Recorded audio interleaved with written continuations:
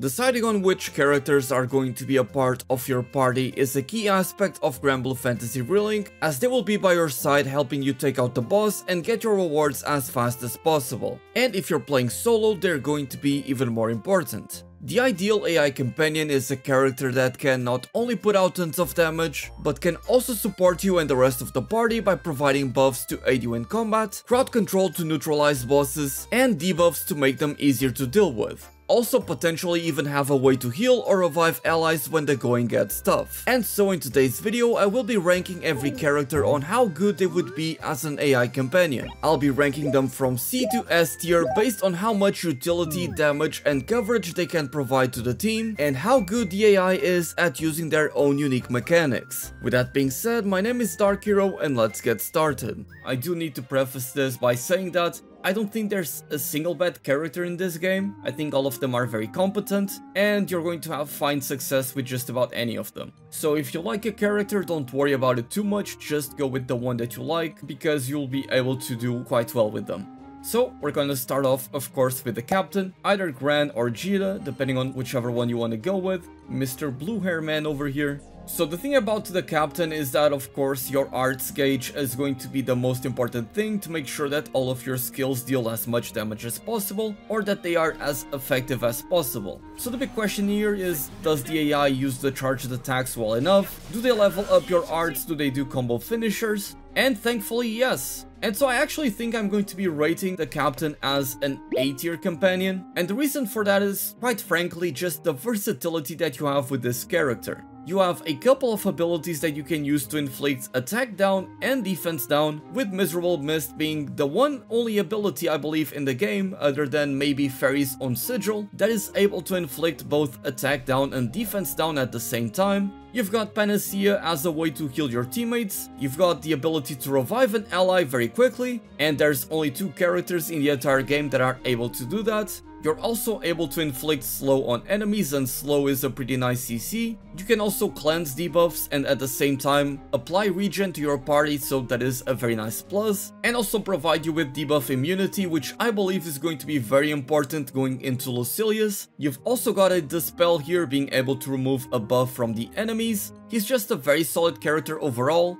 Now of course Rage isn't going to matter a lot in the endgame, as you won't need this extra attack, you're going to be hitting the damage cap. That being said, Phalanx is an amazing defensive ability that you can cast at any moment, and you'll be able to decrease the damage that everyone takes by 70%. This is even better than Siegfried's buff that we'll see later on, that increases everybody's defense by 70%. Damage cut is simply one of the best things you can get in the entire game, and being able to have 70% damage cut is insanely valuable. And you can combine Phalanx with Substitute so that you can tank hits for your allies. And the thing about Substitute is that if your allies are going to, let's say, get hit by a slow, get hit by paralysis, anything, any sort of CC, they will no longer tank it because of Substitute. So whenever a big AoE ability is coming and they're about to get hit with a nuke, you just cast Substitute as well as Phalanx, and nobody is taking any damage except for you, which is taking very little amount of damage.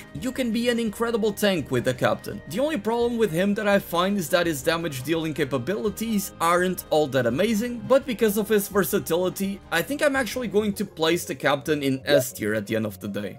Now moving on to Katalina, I do think that Katalina has a lot going in for her. Now in terms of damage dealing, Katalina is more of a burst character where she can only dish out her most damage potential in a very short window of time whenever she has Ares available, and I don't think that the AI is going to take advantage of that very well. I often see that the AI gets Ares, they perform a triangle combo, they don't extend it in any way, and so they end up losing Ares right away. So that is unfortunate, but at the same time, Katalina also has the utility that is provided by being able to freeze enemies, so that is very powerful, and you don't actually need to have Ares when you're doing this, because that only expands the area of effect for the Glaciate. So because it doesn't affect the duration, you can still get incredible value out of this skill without having Ares. Additionally, Katalina can also have a heal, she can have invincibility and share that invincibility among the party, so that is an incredible buff, although again she needs needs to have Ares summoned, and the same goes for the Emerald Shield, where she is able to boost her defense and the party's defense by 15% and provide them all with Stout Heart.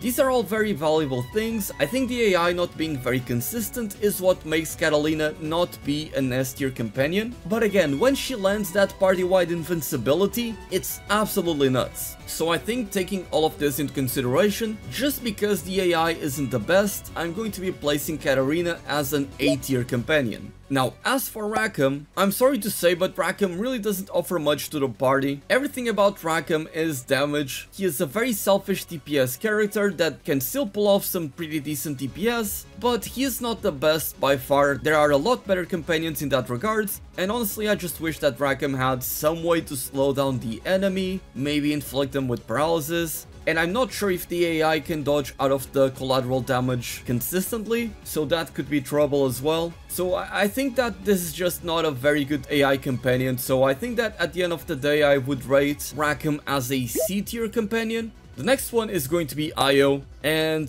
as much as I wanted this character to be a fantastic companion, I honestly don't think she is all that great, and that is mostly because of Io's basic mechanic. The fact that she has to use the Stargaze and she has to essentially play like a black mage where she isn't very mobile and she needs to charge her spells kinda makes it so that a lot of times Ios, whenever they are the AI companion, just won't use Mystic Vortex and their spells very effectively. And so I find that Ios just tend to not deal a lot of damage, which this character is all about dealing tons of damage. That being said, Io does have a 10% attack decrease, a 10% defense decrease, as well as a paralysis ability, and there's only 3 different paralysis in the entire game, so those are some pretty good pluses in her favor. And she is also able to heal the party with healing winds, but I just think that Io ends up lacking a lot where this character is supposed to excel at. So I think that honestly at the end of the day, I think I'm going to be rating Io as a B tier companion. I almost want to put her at C tier, but because she has paralysis, attack down and defense down, that makes her a lot better. But again, she just could be so much better of a companion if the AI would play well with her mechanic.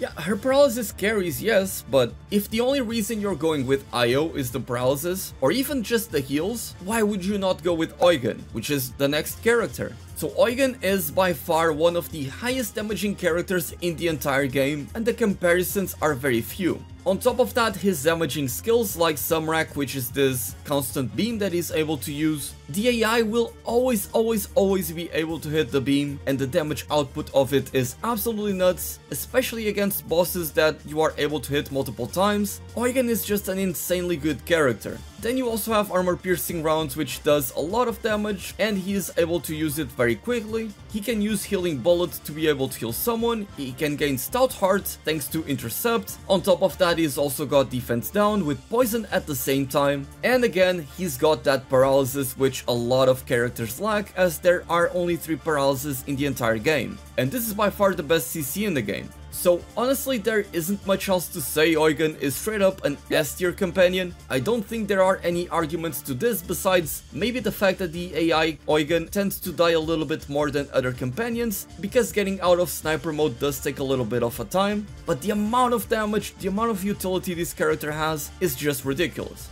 So the next character is going to be Rosetta, and part of me wants to say that Rosetta is an insanely good AI companion because of how much she is able to offer the team, but at the same time she is not 100% consistent. So Rosetta is all about placing down the roses and then using those roses to deal damage, apply debuffs to the enemies and provide utility to the team. Thankfully, the rose placement, regardless of where they are, you are still able to get the benefits from them. So if she is using the heal over time from the plants, which would be the bouquet skill, or if she is using the rose barrier to provide a damage cut percentage to your team, she's also very good, because again, you don't need to be near the roses, the effect will still work. However, the problem with AI Rosetta is that very often she will place down a rose when the boss is about to move, or even next to one single monster or one single orb that is present on the map and very far away from the actual boss. And so unless you have this skill right here, which is what allows Rosetta to move her plants towards the enemies, you may be kinda screwed because, you know, you're going to be missing out on a lot of damage that way.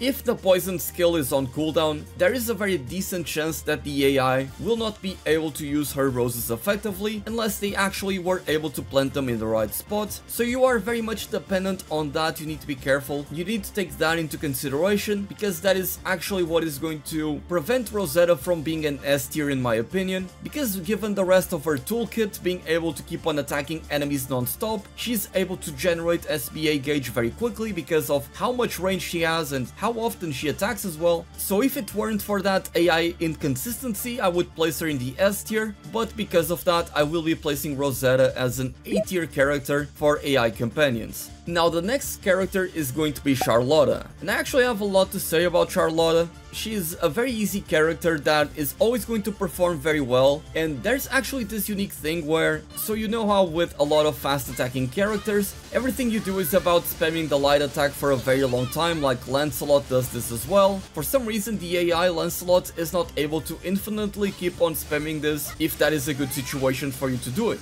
Like for example, if the monster is downed, the AI Lancelot will not be spamming this, but the AI Charlotta will actually do this. So for that reason alone, the AI Charlotta is actually very good when it comes to damage. On top of that, Charlotta is just a character that has a lot of utility. By herself, she has an ability that makes her invincible for a pretty long time, so I would say that that is very good. Additionally, she has a skill that allows her to buff herself and the rest of her allies to be able to get a 50% damage resistance, which, as I talked before with the captain, is a very big deal, so definitely do not overlook this skill. Her being able to raise the attack doesn't really matter too much because, as we already talked about, the damage cap is a thing, so you won't get much benefit from this. Her offensive abilities are actually very easy for the AI to land, and because they allow also the AI to gap close onto the enemy, and again she is able to do the infinite combo, she is going to actually deal a lot of damage as an AI companion, and she also generates a lot of SBA gauge, so with the Sacred Charge, she would also be able to redistribute SBA among the allies. Now I don't think that this is a big of a deal. I thought you might be able to make a build where Charlotta simply is focused on generating gauge and then giving it to the allies, but it seems like it's not that amazing, so sadly I don't think that is an actual thing you can do very well. But again, because she does have a lot of utility with this alone, and she is a very reliable DPS, with even the ability to inflate defense down, although it's not amazing, I do personally believe that she is going to be an A tier AI companion, mostly because she is so reliable, she never lets you down, she's always able to deal damage, and for my personal experience, she just never goes down.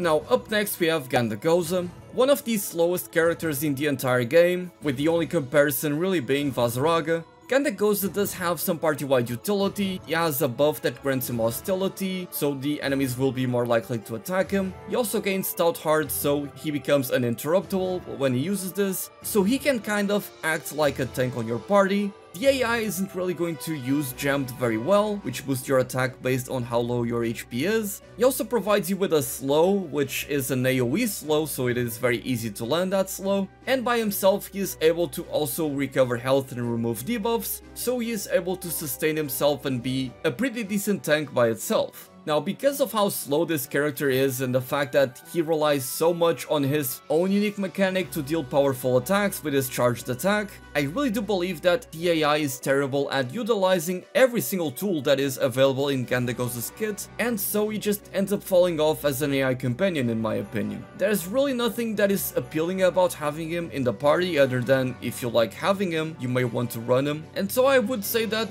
Ghandagoza is a C tier companion. Now next up we have Ferry. Ferry is a character that is able to attack from a pretty decent range, and with the help of her pets, she is able to constantly deal damage to enemies, even when the boss is in its bloodthirsty phase. You'll often see Ferry's pets on the ground dealing damage to it. Even though it's not a lot of damage, it does add up eventually, and Ferry is by far one of the best debuffers in the entire game, as thanks to Phantasm's Concord, she is able to inflict the enemies with 20% attack down and 20% defense down, and because the pets will constantly be attacking, even though it only lasts for 10 seconds, they will keep on reapplying this debuff, and also they will deal more damage thanks to this sigil.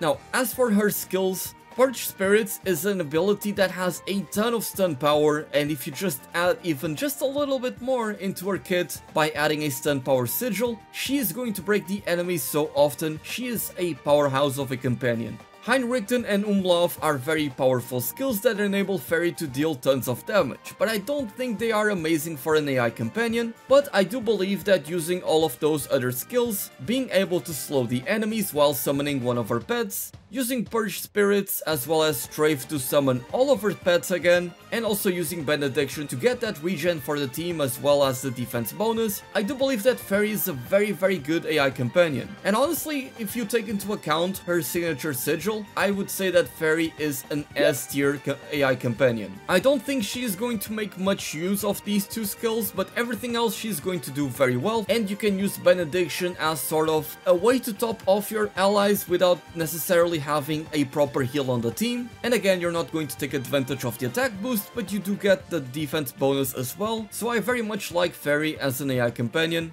Now, as for Narmaya. Narmaya is actually a lot more competent as an AI companion than I thought she would be. She is able to very often swap stances at the right time and actually perform the parries with the swap stances, so she is very effective in that regard. That being said, because Narmaya's damage relies so much on having as many butterflies as possible, ideally you would have 7 butterflies whenever you start to use an ability, the AI companion is not really going to wait around until you have 7 butterflies available. More likely than not, they are going to use the abilities as soon as they can, and oftentimes they'll even use them without any butterflies. That being said, I've had AI companion Narmayas that have actually taken MVP quite a few times, because the character simply deals a ton of damage, and with Dance of Pink Petals being something that grants them Stout Heart and supplementary damage, and the AI actually being very good at parrying attacks, they are able to have a very good uptime on their DPS, and so they are actually quite good at dealing damage. Now, Narmaya is able to also become more sustainable thanks to Dance of Blue Petals, where she is able to boost her defense by 40% and also heal at the same time while gaining 3 butterflies. She also has a slow that is able to perform by parrying an attack and also removes the buff from enemies, so that is some party-wide utility, although because it is reliant on hitting a parry, it's not as good, because sometimes the AI will actually use this skill when there is nothing happening, and so they will parry nothing, they will waste the skill, and you end up with a wasted slot and the enemy is not slowed. And other devotion, you could argue that you could use this to make Narmaya a little bit of a tank, since it grants her hostility while also giving defense down to enemies, but I don't think it's particularly amazing. So if you're going to use Narmaya as an AI companion, I think that she's going to do quite well as a DPSer, but not much else. And so I would rank Narmaya as a B tier character, simply because she is able to dish out pretty consistent damage, but not much more than that.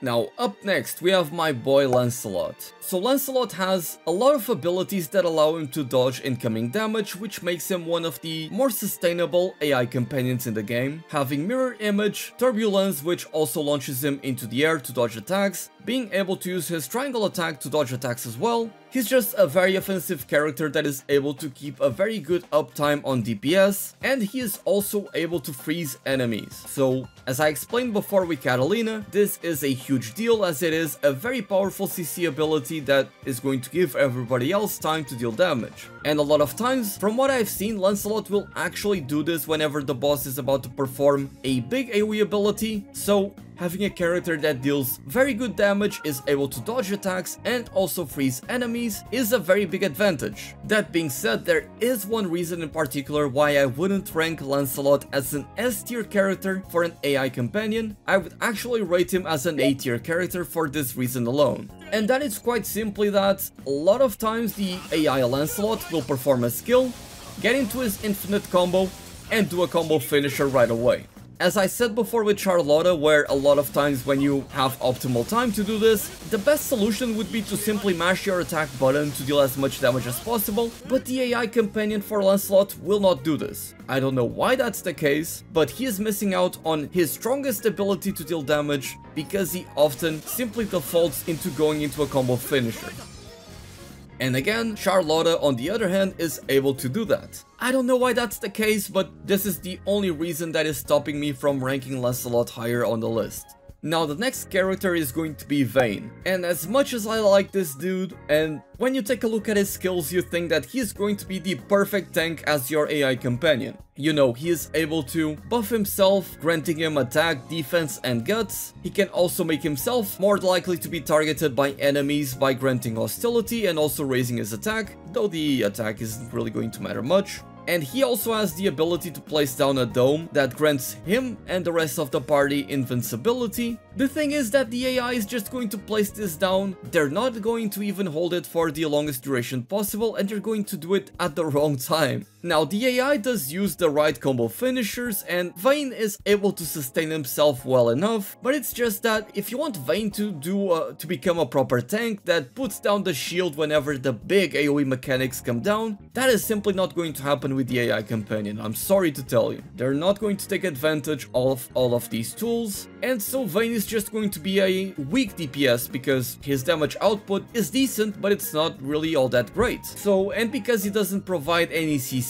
as well, and the buffs that he gets are all for himself, it just ends up being a very bad AI companion. So with all of this said, I'm going to be ranking Vane as a C tier AI companion. The next character on the list is going to be Percival, and this may actually surprise you, but I do believe that Percival is an incredibly powerful AI companion, a lot better than I first expected. Because the AI companion is able to dodge out of the way of so many attacks, and they're actually capable of timing Percival's own charged attack, I believe it is called Schlat. They're able to time the Schlat to parry the attacks and also hit the enemy at the same time. They're actually going to be able to maintain very high HP for most of the quest, which means that they can also use this skill, which I think is spelled Trauma Ray, which will boost your attack by 70% and also give you supplementary damage to just deal tons of damage. They can also place down the Rotor Wild Ball to deal just insane amounts of damage. Unfortunately, the AI will sometimes place this in the wrong spot, or they will place it whenever the boss is about to move, and whenever this is your biggest damaging ability, it's kind of an unfortunate thing. But the damage output of Percival is just absolutely insane as an AI companion. If I were to say which AI companions deal the most damage, I would say that it's between this and Eugen. Now, on top of the already insane damage output that Percival is able to dish out, a lot of his other abilities are also very easy to land, with Royal Authority covering an entire arena, this one being a flaming combo that is very easy to hit, and both Macht and this one are being gap closers that are targeted. The AI is always going to be able to land those, so he's just a very consistent character. He's also got this ability that applies both a slow and a defense down, and when most characters are only able to apply a slow and nothing else, being able to apply both a slow and a defense down is very good. He is able to provide attack and defense to the entire party as well, which is quite nice. Of course, I'm talking about the defense bonus. The attack isn't really going to matter as much. I do believe that he is just a fantastic AI companion, whose only downside is the lack of CC, but whenever he brings so much DPS to the table, and he even has a little bit of CC with this ability, I do believe that Percival is deserving of being an S tier AI companion.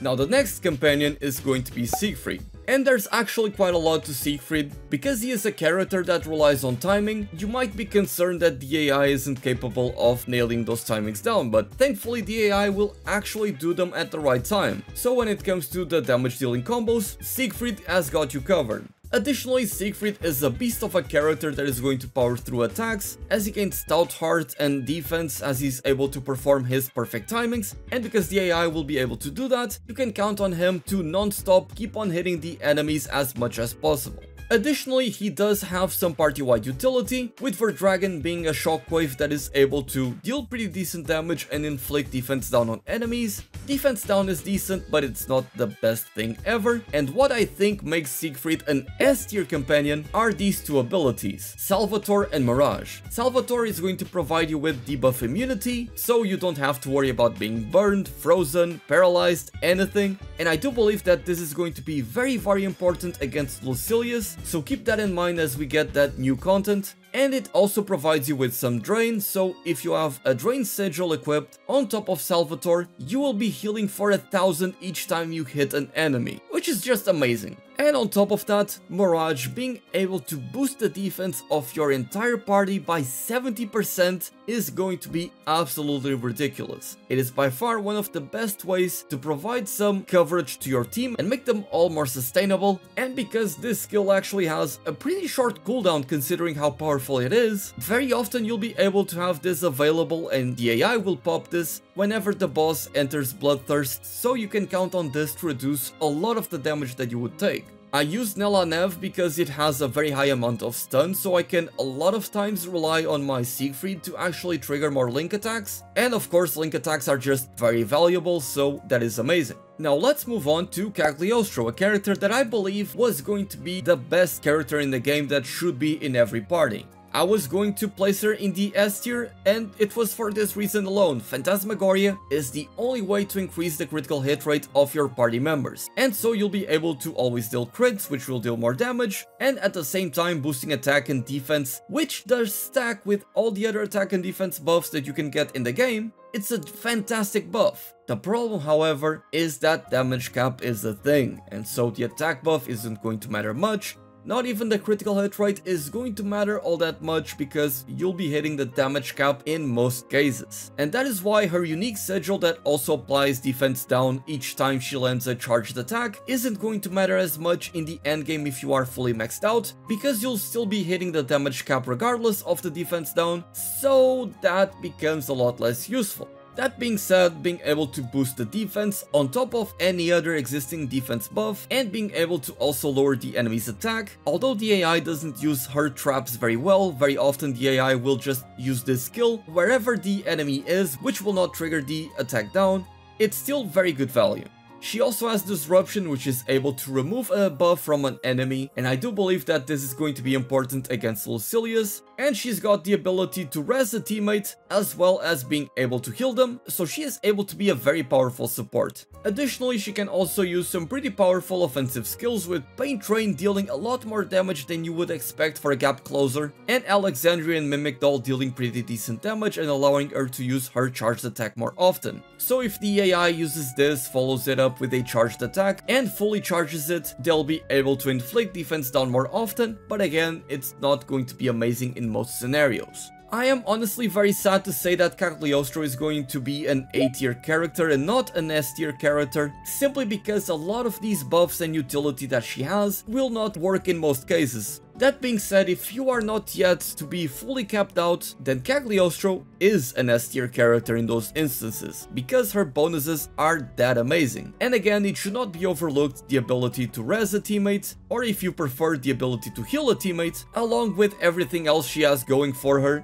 I do believe that at the very least, even though you won't be able to use some of these beneficial traits, in the endgame, she is going to still be very much an A tier character. But let's say that tomorrow is day 1 for Lucilius, she is an S tier character because now the defense down and the Phantasmagoria are going to matter a lot more. So yeah, that's honestly how I feel about Cagliostro. It's like, depending on where you are in the game, she's either an A tier character or an S tier character.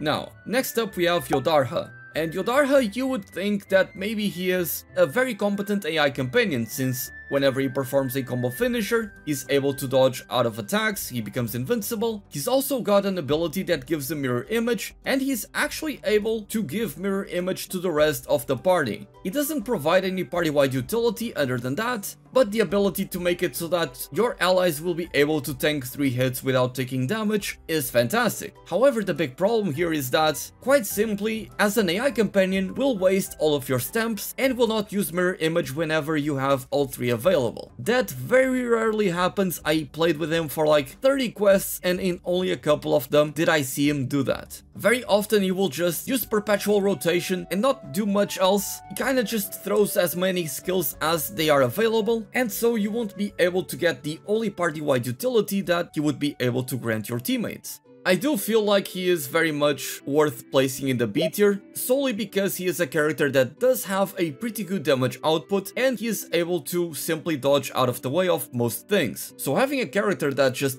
never dies makes him a very reliable AI companion, so in that sense he is very much worth placing in the B tier. But now let's go over to Zeta. Now Zeta is a character that actually has potential to be a very powerful AI companion. Not only is she able to avoid incoming damage very often by just being up in the air dealing damage non-stop, she's got the best CC in the game in the form of paralysis, she can use supplementary damage to increase her damage output, she can also inflict attack down, which will make your team a lot more survivable, if that is a word. And so you would think that maybe Zeta is a pretty solid AI companion character. But sadly the AI simply does not play Zeta too well. A lot of times they will be playing mostly on the ground, they won't do much, and a lot of times I see them do one single aerial combo and do the finisher right away, which means that they won't be applying Arves Formare, which is the Zeta debuff that makes her do a lot more damage, and at the same time the combo finisher is really what deals the most damage for Zeta, so she really wants to nail those combo finishers. And when the AI is not doing that, she just ends up being a very lackluster grounded DPS when she should be up in the air dodging attacks and attacking at the same time. So even though Zeta has, again, the best CC in the entire game and is also to provide some party-wide utility with a 10 to 15 second attack down, I do think that she belongs in the C tier for AI companions. And Vaseraga is one of the slowest characters in the game. His whole kit is about charging up those big powerful charged attacks and using the skills that also deal a ton of damage to use those charged attacks even faster. In that sense, he is actually a lot faster than Ghandagoza at dealing DPS, and he is actually pretty sustainable on his own thanks to Immortal Pain, which makes him unable to die for a very long amount of time and also provides him with debuff immunity. He has an AoE slow, which is also quite nice, and thanks to Violent Shadows he is able to heal himself for quite a lot of HP, so as long as he is able to keep on pressing this button. That being said, I'm just going to straight up say that this character is a C tier AI companion because a lot of times the AI does not charge the attacks or does not combo the skills into the charged attacks, and even a lot of times you'll see that your Vaseraga does not have Stout Heart because, hey, the AI is forgetting to press the button. It's a very underwhelming character as an AI companion, when I think that he could play as a very powerful tank that is able to generate aggro and deal tons of damage, and you would be able to have him on the battlefield at 1 HP for a very long amount of time.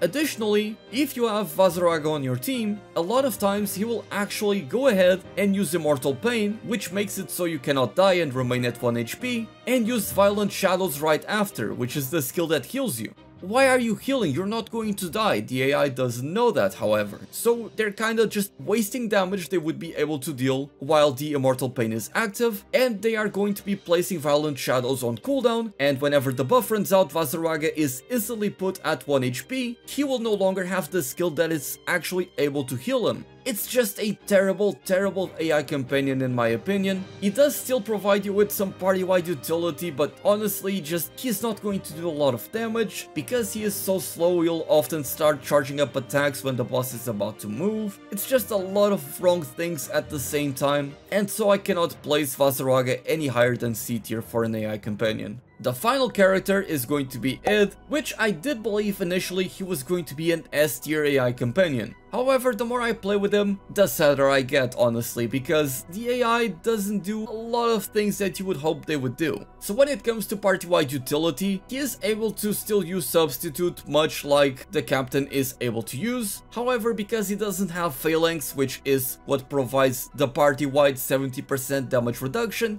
Atonement isn't going to be all that amazing, and it might just outright die because of Atonement. Now, Fourfold Vengeance is a charge up skill where it just takes damage while he is charging, and then he unleashes a very powerful attack. And a lot of times the AI would start this up and cancel it midway through, so it is just taking damage without doing anything, and a lot of times they would do this without charging it up all the way, or they would get hit in the middle of charging it, so it was just not a very good skill to run on your AI. Now, it does have an AoE slow, which is pretty good being able to CC the enemies like so, and he does have plenty of damage with his damaging abilities. The problem, however, with it is that he also has Dragon Mode, and then he also has God Might as well. Now, the thing with Ragnarok form is that it instantly puts it into Dragon Mode. When that happens, all of his cooldowns are back, so he can use all 4 of his buttons to deal big damage in Dragon form, and he has access to another slow that also burns the enemies. That is very powerful,